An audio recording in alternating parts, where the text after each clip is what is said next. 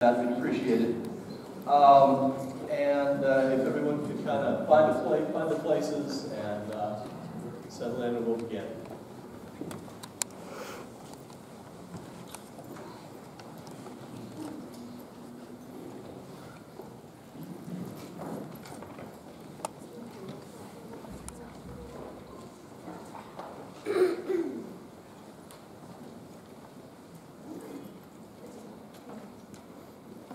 Audience, please rise.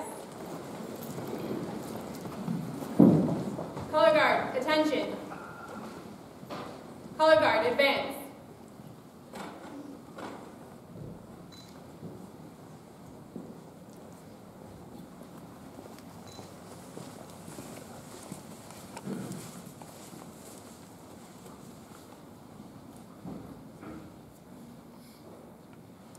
Color guard, prepare to post the colors. Post the colors. Please place your right hand over your heart. Color guard, salute. Please join me in the Pledge of Allegiance. I pledge allegiance to the flag of the United States of America and to the republic for which it stands, one nation, under God, indivisible, with liberty and justice for all. 2. Color guard, regroup.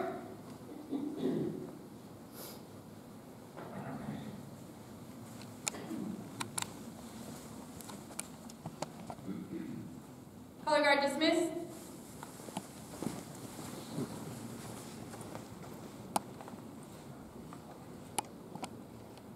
Audience at ease.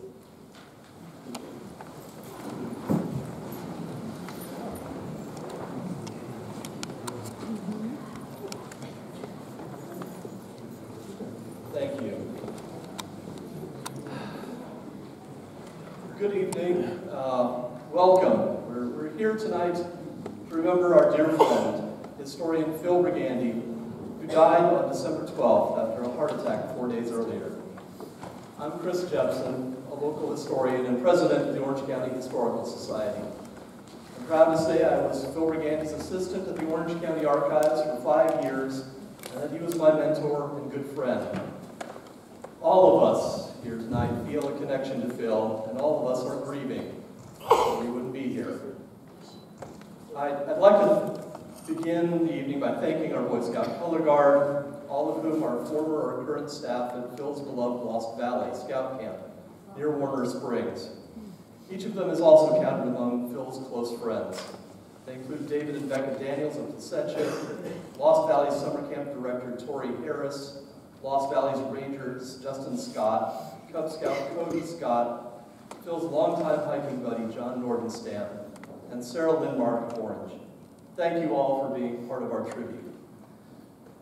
What could be more fitting? It's well past time for the scouting in Orange County's history circles and Phil's Venn diagram of friends to start overlapping. On the countless occasions I introduced Phil as our featured speaker at the Society, I often said, if I have to tell you who Phil Brigandi is, you're in the wrong place. And that's true tonight as well. And yet we each knew Phil in different ways. He was not just the leading Orange County historian, but also a lifelong scouter, a Christian, an outdoorsman, a historian of the Temecula and Hemet region, a Ramonophile, a clamper, an archivist, a Marx Brothers fan, an editor, a campfire storyteller, a tireless volunteer, an author of 30 books, and so much more. And for some of us here tonight, he was also a mentor, a close friend, and a brother. Phil, of course, only wanted to be introduced as just a local historian. It's impossible to even scratch the surface of Phil's story in a single evening. His accomplishments and interests ran so wide and so deep that we've had to narrow our focus for this program to just his Orange County historical work. And even then, the best we can do is offer a few snapshots of that part of his life. Thankfully, this will be just one of many tributes to Phil by various individuals and organizations in the coming days and weeks, each with a different focus. Others have posted written tributes online. And of course, Phil's brothers have organized his memorial service, which will be held at Fairhaven's Chapel on the 29th at 11 a.m. Each of our panelists tonight was, in addition to their professional relationship, also a close friend of Phil. Each will speak about one of the areas of Phil's historical work they knew best, but suffice it to say that each of us have been personally shattered by his passing. If I read the whole list of accomplishments for any one of our panelists, give them their full due, we won't have time for the program. So I apologize in advance for the Cliff's Notes version. Mark Hall Patton, and actually if you could, our panelists could come up as I introduce them and take a seat, I would appreciate it. Mark Hall Patton is a longtime close friend of Phil, past president of the Orange Community Historical Society and a poobah in Eclampus Vitus. He has been in the museum field for over 40 years, is the author of 4 books and over 450 published articles, and has written and produced 48 local history videos. But he is best known to the public as the administrator for the Clark County, Nevada Museum System and as a regular visiting expert on the History Channel's Pawn Stars. He spent all day driving across the desert just to join us tonight. Oh, bless you.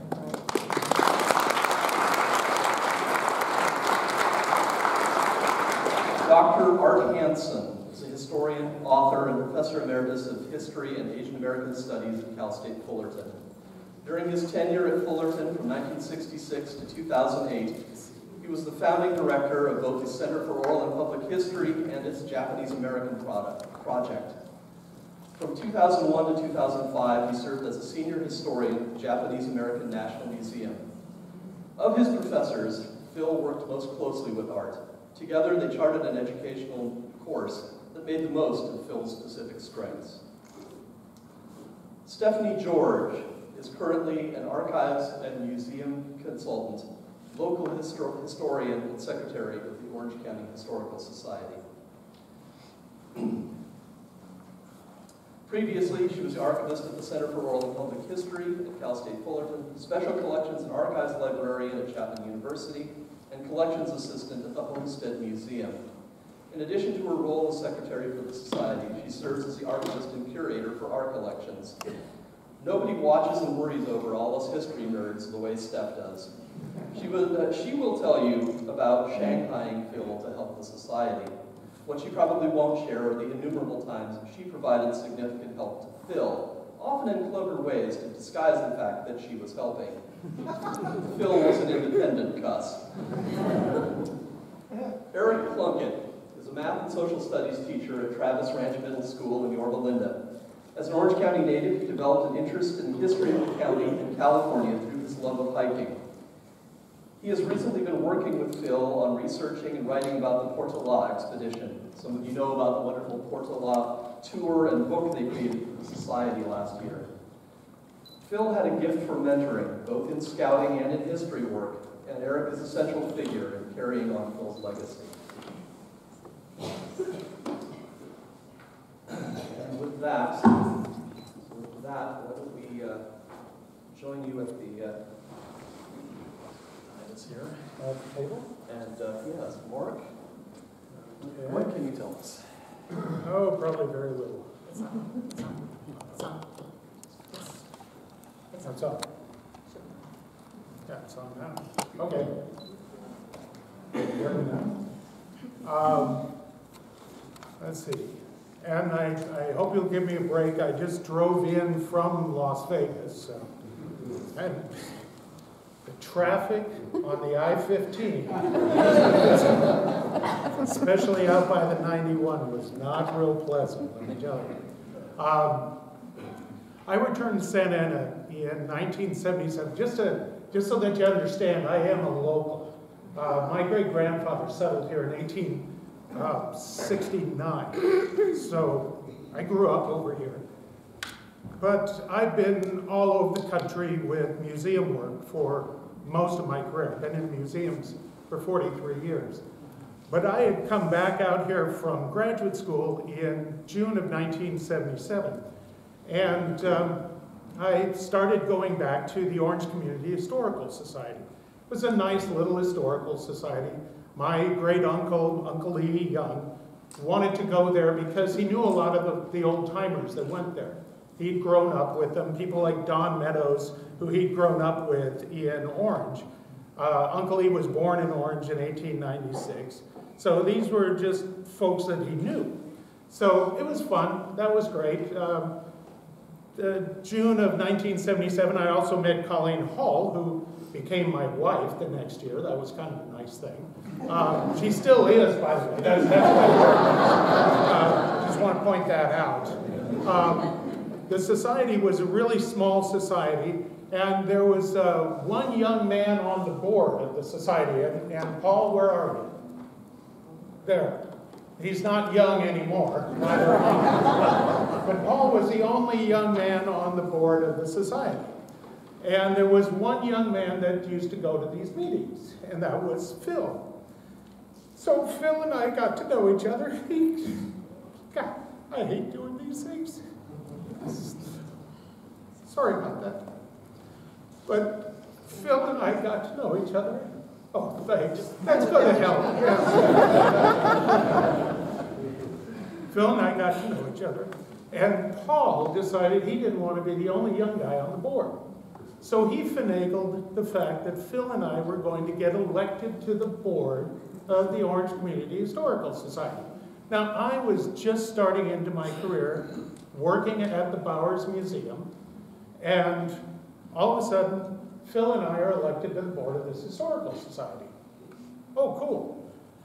What I didn't know was in the Orange Historical Society, you're elected to the board, and then at the first board meeting, they would hold elections to see who was going to have what role. Now, Florence Flippin Smiley, and a few of you might remember Florence Flippin Smiley. She was a very nice, lovely little old lady. She had the board meeting at her house. Me, being a very well-trained young man, when she asked me to help serve the dessert, I walked out of the room. When I walked back into the room, I was congratulated on being the president of the society. Oh, really? Phil was clapping along with everyone else. So all of a sudden, I am becoming a museum person. I'm working at the Bowers. I'm the president of this historical society. Paul is not living in Orange at this time, so he's coming in for the meeting, but then he's leaving. And after every board meeting, Phil and I would take off to a local coffee shop and where we'd have milk and pie and sit there and try to figure out what the heck we were going to do with this historical society. You know, and we finally figured out that we were going to make sure that the Historical Society started in archives. The Historical Society didn't want to. We didn't care. We just made sure that they did one. Now, Colleen and I ended up getting married in 1978 in July. So, of course, Phil wasn't at our marriage. He was at Lost Valley. I want you guys to know that. He did all the calligraphy for all of our wedding invitations, though. That was his gift. But he couldn't make it to our wedding. But he, you know, when we started the archives, all the archives lived in the front bedroom of Colleen's and my apartment. Now, in museum work, you move to where the jobs are. People really very seldom move the museum to you. It's one of the things you learn. So all of a sudden, in 1979, I get a job at the Siouxland Heritage Museums in Sioux Falls, South Dakota. Yeah, that's a little ways away. And so we've got to do something with the archives. The archives moved to the Brigandi house. And Chris may remember this because I helped move it there. It lived under and around Phil's bed. Chris is sitting there nodding at this point. Because this was the sort of thing that we did. You know, this 1978 was also the year that Phil wrote his second book, The Plaza, with an intro by Don Meadows. And underwritten for publication by your mother, if I remember correctly. and published by Wrangler Press. One of the things you can tell out of Phil's books, and by the way, from the collection of Phil's books that I have, it's over 40 books, just so that you know. One of the things that Phil and I started doing from the very beginning was anything that I published and anything that he published, we made a point of giving each other a copy. So I have books that probably no one else here has, because there are some books that only came out in editions of 10 or 15 copies.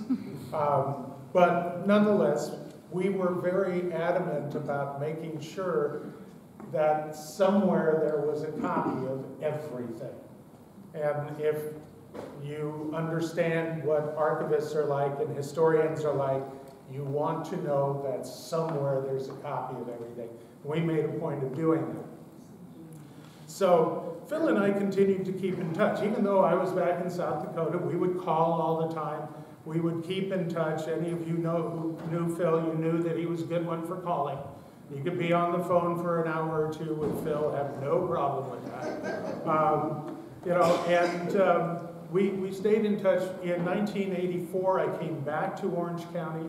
It was 83. I did the first exhibit on the history of women in Los Angeles. In 84, I founded the Anaheim Museum, now the Museo. Phil was involved with me on those as well. He helped me find images for the women's history exhibit. And one of the things I wanted to do was make sure that every image I used had a name attached to it, even if it was an Indian woman. We knew who that woman was. He made sure I had that. So we kept in touch all the way through. When I was founding the Anaheim Museum, he was part of all of my planning on that. But my career path always diverged from his. He always thought locally. Even when he moved to Hemet, it was an anomaly in his mind. It was never a permanent move. He was coming back here. Now, as Chris said, Phil, even when he was on the Western History Association panel last October, wanted to be introduced as, just a local historian. Yeah, well, his idea of local stretched a bit. His local could be, maybe Helen Hunt Jackson and the Ramona myth. It could be the Southern Immigrant Trail, newspaper publishers of the Death Valley area, the Cubeño Indians and their removal from Lost Valley, the Anza Borrego area, Randall Henderson and Desert Magazine, to name a few of the other local areas of what Phil did. Even when he did Orange County, it wasn't just, businesses or churches or schools. He wanted to know about, the Portal Expedition, but not just the Portal Expedition. How did it get formed? Where did it start from down in Baja? All of that. He wanted to know about the great land companies that had underwritten the development of Orange County. His idea of local, even though he would have been the first one to say, I'm just local. It was his local. That's what we have to remember. Now, I would just say that he was one of the finest historians and friends that I've ever known and ever will know. Best thing I can say. Thank you.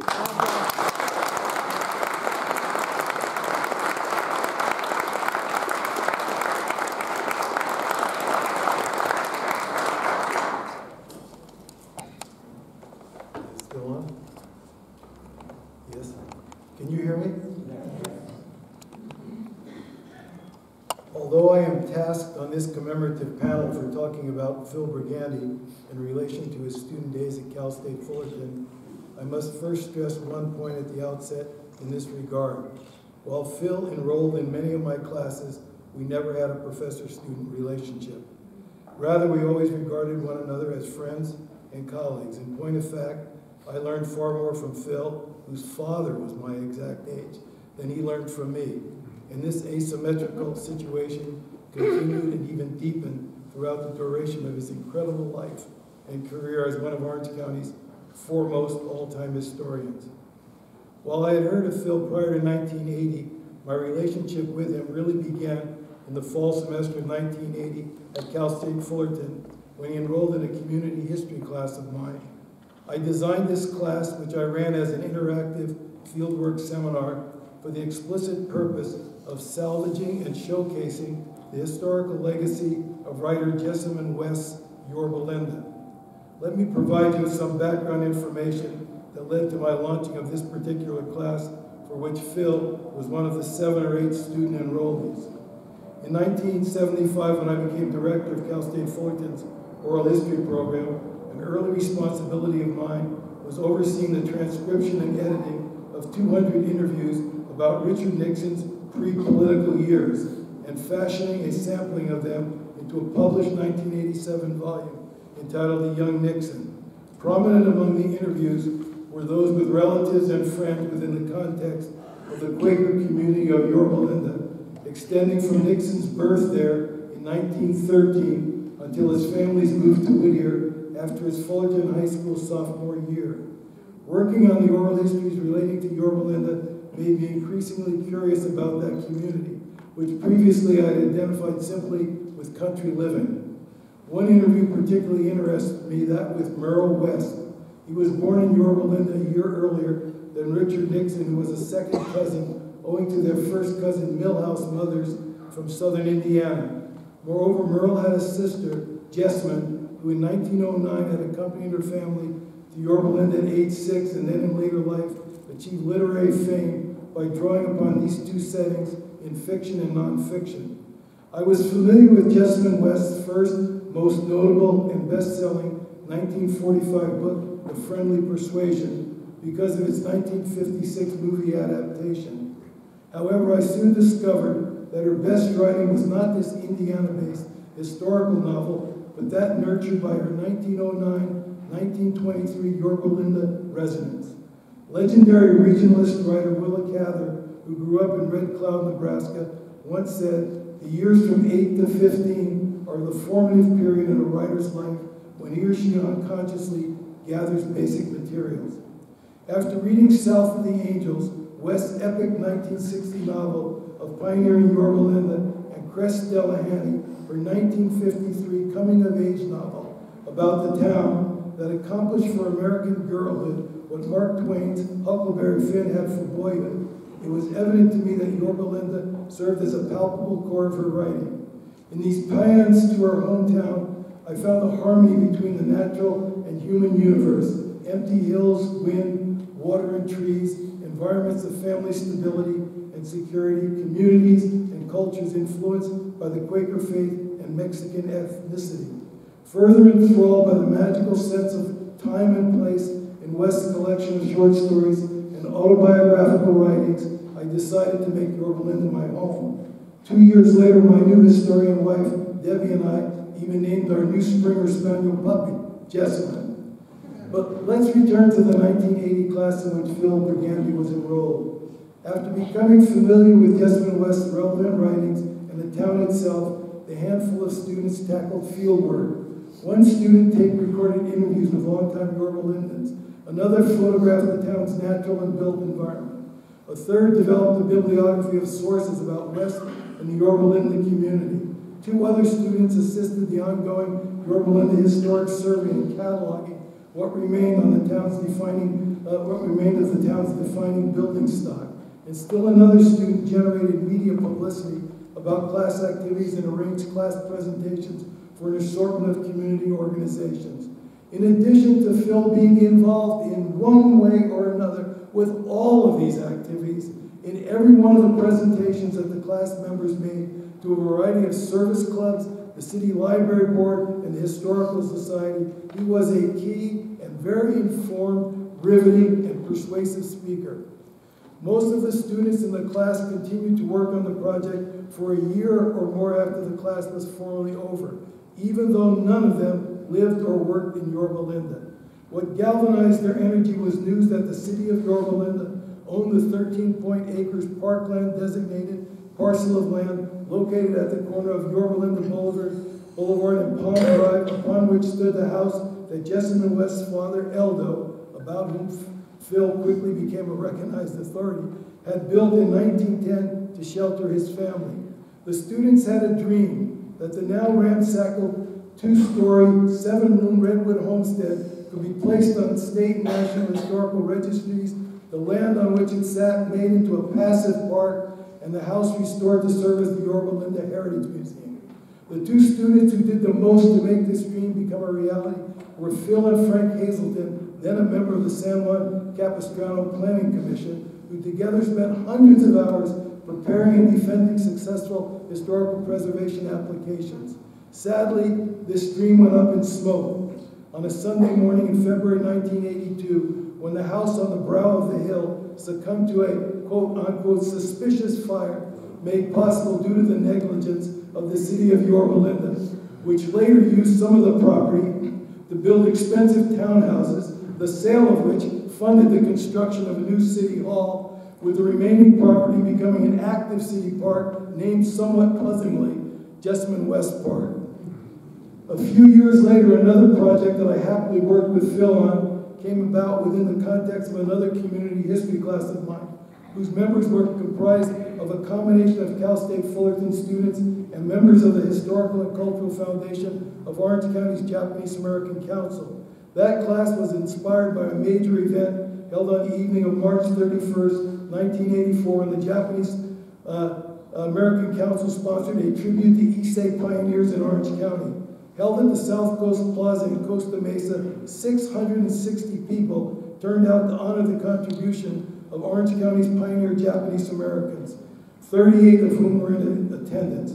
With the notable Southern California television news anchor, Tricia Toyota, herself a third-generation Japanese American, as MC, this event succeeded both in focusing attention upon the heritage and achievements of the county's Japanese American population and in raising $25,000 to support the cost of its historical endeavors, including a bilingual oral history project. Then, with this funding support in hand, the class that Phil Brigandi took a major part in worked as a town and gown team to complete the processing of the 15 interviews with pioneering Japanese Americans that represented the first stage of the Honorable Stephen K. Tamura Orange County Japanese American Oral History Project. Accordingly, on November 22nd, 1985, another Japanese American Council event of considerable magnitude, Nikkei Legacy of Orange County, was held at the Emerald Hotel in Anaheim. Also emceed by Tricia Toyota, it netted the Japanese American Council another $15,000. At this event, in addition to the presentation of the completed 15 oral histories with pioneering Orange County Japanese Americans, there were two other presentations. The first was a published novel, The Harvest of Hate, written originally in 1946, 40 years earlier, by Orange County resident Georgia Day Robinson, who during World War II had supervised the high school mathematics classes at Arizona's Post and Relocation Center, where most of Orange County's 2,000 pre-war residents were incarcerated. The second presentation, and arguably the most significant in terms of Orange County history and historical preservation, was the invaluable survey of Japanese American historical sites relative to Orange County, which was expertly done by Phil Brigandi with the assistance of Jeannie Corral, an Elsinore journalist of note. After Phil graduated from Cal State Fullerton, I had many chances to be in touch with him and or his historical work. He continued to impact my Cal State Fullerton history students in many ways. His mounting with history professor Lee Estes of Chapman University of two ambitious conferences of Orange County history in 1988 in 1989 held on the Chapman campus provided the students with fortuitous opportunities to present papers of their own and to comment upon papers presented by others within a fully professional milieu. Phil even wrote an in-depth review of the published proceedings of those conferences, edited by Estes and Robert A. Slayton for the fall 1990, spring 1991 issue of the Journal of Orange County Studies, a short-lived historical public policy journal that I edited with Professors Spencer Olin of UC Irvine and Larry DeGraff from Cal State Fullerton, and a publication that Phil generously assisted as a fact checker and much, much, much more. In the late years of the last century and the early part of the current century, Phil regularly appeared as a featured speaker in the Orange County history classes I taught at Cal State Fullerton with the assistance of two truly outstanding graduate students, both active leaders in the Orange County Historical Society, Tracy Smith and Stephanie George, who equally worship Phil and are here tonight to pay homage to him. Tracy, would you stand up and here? She's sitting down. I won't bother you to stand up. Yeah. Tracy, stand up.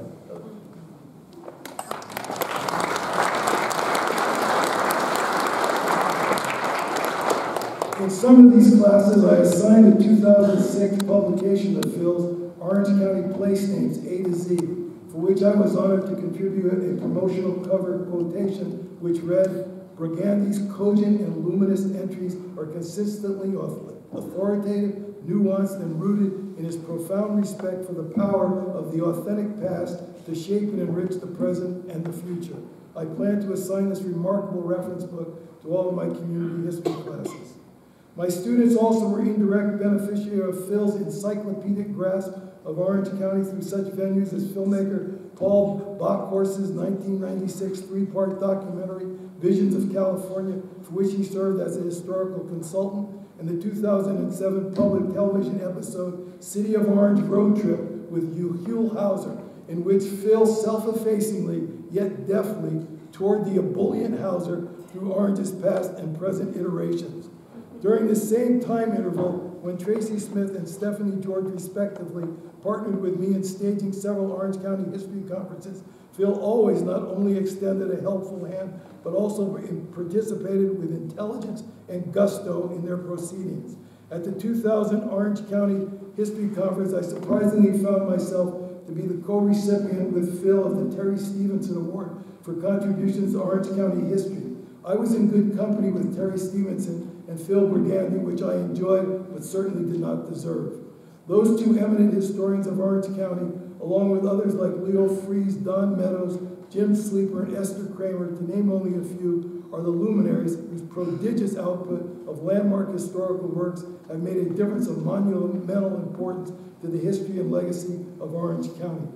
In looking over my emails during 2019, sadly Phil's last year, I ran across just one exchange. It occurred on June 19th when Phil notified me of the June 6th death in Idaho of another important Orange County historian, Barbara Milkovich, to which I replied, "Barbara would have been very proud with what has been accomplished in recent years by the Orange County Historical Society and would have loved how you have made its journal, Orange Countyana, far more than occasional and of arguably much greater significance and interest in content." In closing, let me make one final remark. Recently, in a review in the Public Historian Journal of a 2008 book by the renowned American historian Lynn Hunt entitled History, Why It Matters, the reviewer David Glassberg made this insightful comment. In making the case for why history matters, Hunt emphasizes the responsibility of historians to do more than write for each other playing postmodern word games. This statement spells out succinctly Phil Brigandi's modus operandi as a historian. For him, the work of a historian was anything but a game.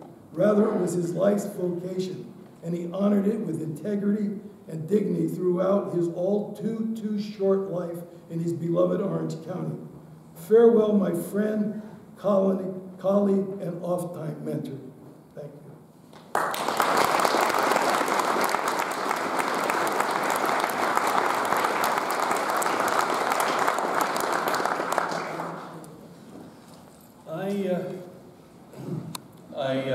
I first met Phil Brigandi in 2003 when he was the newly minted Orange County archivist.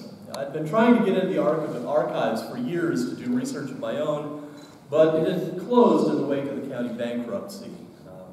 The county library had handed over operation to pro wrestling aficionado and county clerk recorder Gary Granville, who never did restaff the place, but did give the office space to a friend. When Granville died in the spring of 2003, Tom Daly was elected the new clerk recorder, and Tom made restaffing the archives and providing access to these publicly owned records one of his first priorities. During the search for a new archivist, Jim Sleeper told Tom that Phil was more than ready to return from his 13 years of exile in Hemet. Phil had done some work at UCI Special Collections and had some training in the technical or library science end of archival practice, which added to his already vast understanding of Orange County history and how the records could best be utilized. He was the perfect man for the job. I visited the archives the first week it was reopened and met Phil when he was just figuring out what he had. The library folks had left no finding aids or clues, just room after room of often cryptically marked boxes. Within minutes of meeting me, Phil took me on a tour through the stacks. We peered into boxes, trying to figure out what was where, a process we would repeat for years until we got most of it reasonably organized and labeled.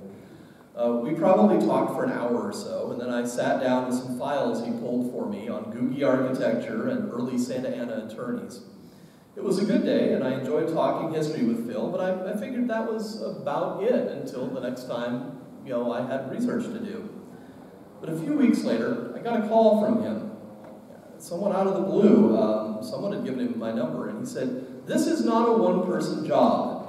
And it isn't working to have random county employees assigned as my assistant. I need someone who cares about this stuff and who wants to learn. How would you like to come work for me?" I didn't ask what it paid, I didn't ask what the hours were, I just said yes. And I've been there ever since. I've been doing local history projects since high school, but never imagined that a paying gig was even a possibility. For the 5 years I worked for Phil, it was the best education I could have received anywhere. And I'm not just talking about basic archival practice stuff, although I learned that too. This was not a file clerk job, and as Phil often told me, "You're doing the exact same job as me, just playing the tune in a different key." Phil taught me how everything fit together.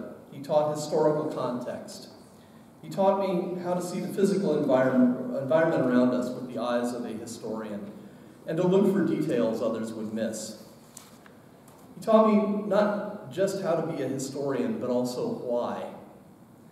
He showed me how to process collections, create finding aids, handle materials, encapsulate documents, read topo maps, and conduct reference interviews.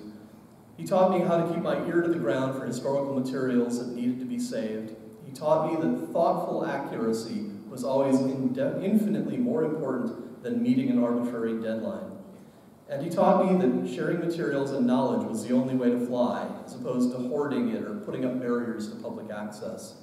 More than once he told me, treating something like a precious treasure and making it inaccessible isn't much better than treating it like trash. He also taught me that the individual historians, the old families, the historical institutions like the archives, and the historical societies like OCHS were all intertwined and interdependent on one another as part of a larger historical community.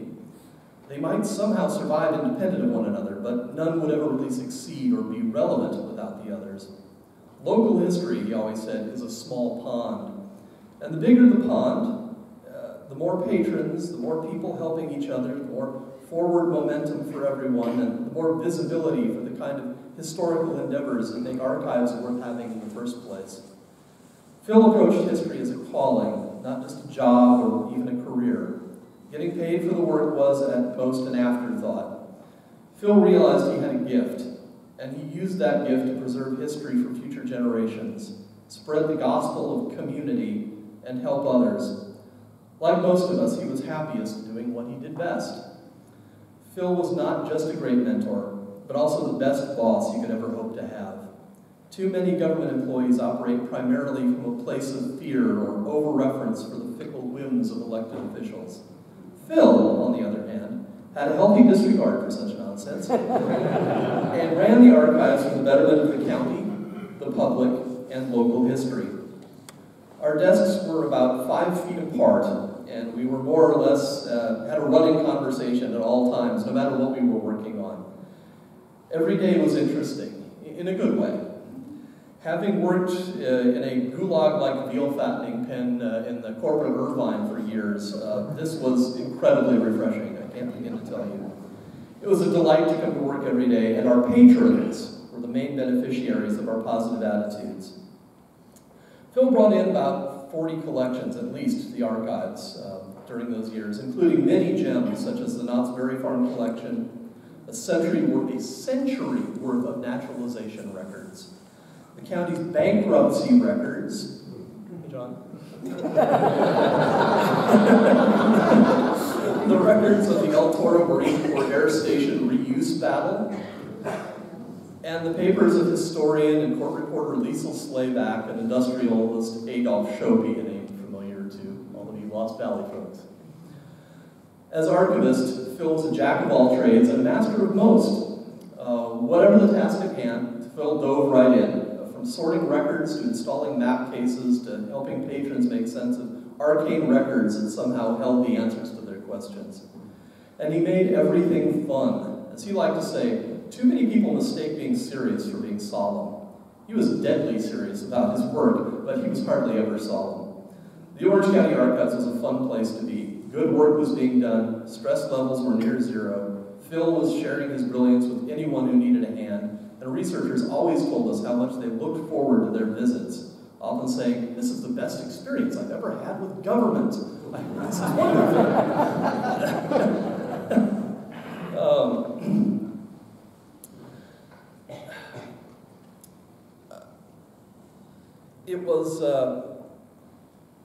It was truly a golden age, and I was so lucky to have been part of it. A 2004 LA Times article hinted at the flavor of things, describing how Phil approached his work, quote, with the enthusiasm of a kid on Christmas morning, unquote, and how, quote, with smiles, the archivist and his assistant, Chris Jepson, interrupt each other as they tell of a recent visit from a patron in search of clues about her grandparents. Thanks to Phil's sense of humor, even the most mindless of tasks, like a full day of reordering jumbled records to match old indices, could end up being fun. We did that, just that one day, and made a game of reading off funny names as we came to them, out of lists of thousands of names. One of us would read the name, and the other had to briefly describe the person that should go with that name. By the end of an entire day of this, we were nearly done with the project, having organized many, many boxes of documents, but we were really tired and acting accordingly punchy. One of the last names I came to was Fanny Sparks, which I almost couldn't say out loud because I was already laughing. But Phil made out what I said and immediately announced that Fanny Sparks was one of the side effects listed on the warning labels of Olestra potato chips.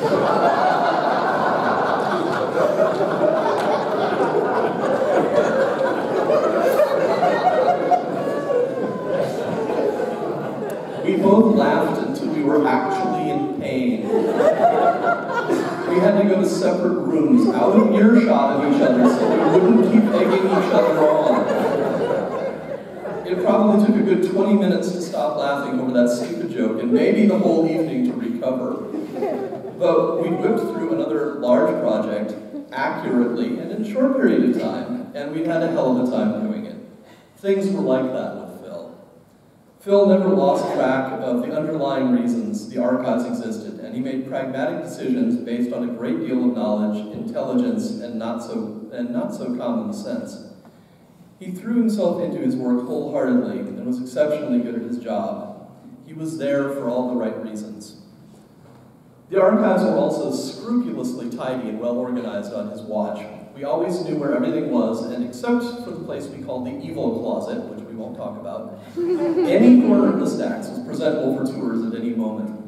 His own apartment was similarly organized to the nth degree. And again, he was the perfect guy to hire as archivist. Although he had his reasons, I never quite forgave Phil for leaving the archives when he did. But Phil was, as his scouting friends like to point out, extremely stubborn.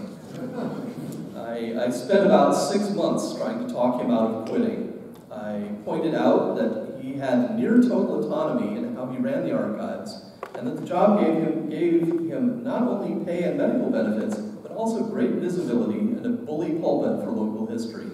But once Phil made up his mind about anything, it was a done deal, and he decided it was time to move on. Ultimately, he did the one thing he always told me never to do. He jumped before he had a place to land.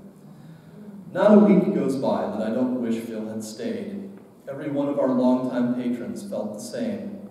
They were heartbroken, and so was I. I can only imagine what the archives could have accomplished with him still on the team. Happily, Phil and I remained close friends after he left. We went to the postcard and paper shows together and stopped at different classic LA restaurants for dinner each time afterward.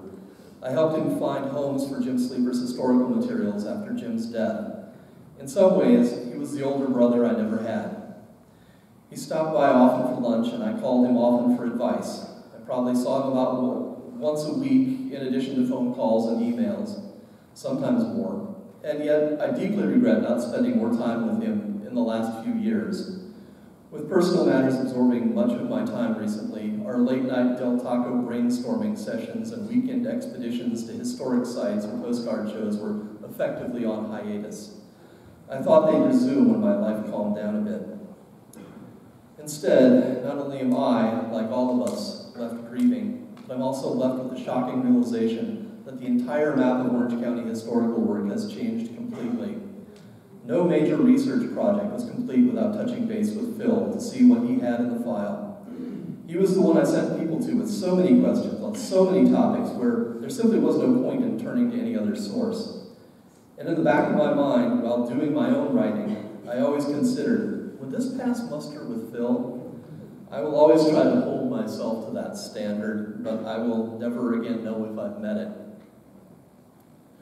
Phil conspired with so many of us on so many projects. It's hard to imagine who else will share our enthusiasm so thoroughly, engage us so thoughtfully, or inspire us to do our best work. Even as we did our own work, he remained our litmus test, gold standard, map, sounding board, and ready volunteer.